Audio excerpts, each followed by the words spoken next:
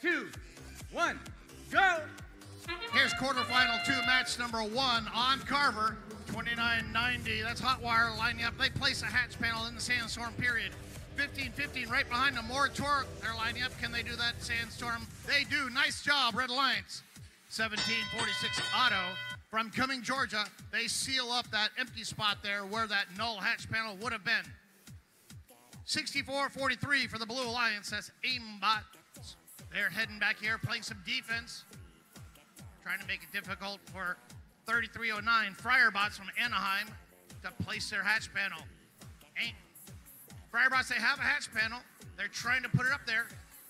64-43, they turn themselves sideways, trying to make it hard.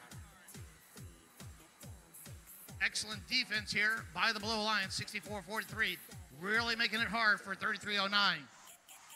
Meanwhile, 2990 Hotwire from Turner, Oregon, quickly working on the cargo ship.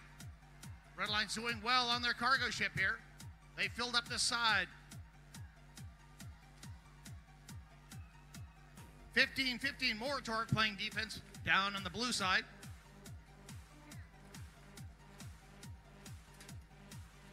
$17.46 Auto, they grab a hatch panel, they spin around. They head over to their cargo ship. They're trying to place it, but 15-15, shoving them from behind, making it difficult for them. 17.46, still trying to do it.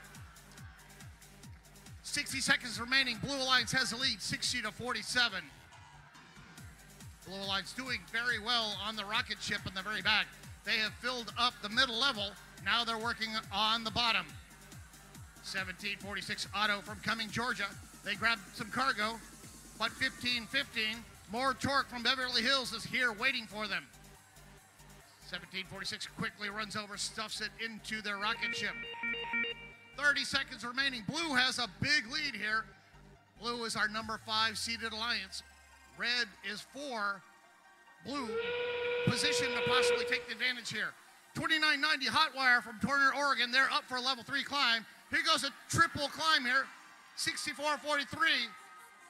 There's some cargo in the way, making it hard for 17.46 to line up.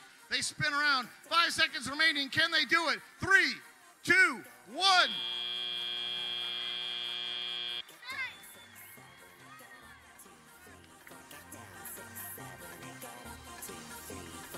Final 2, match number 1, 100-69.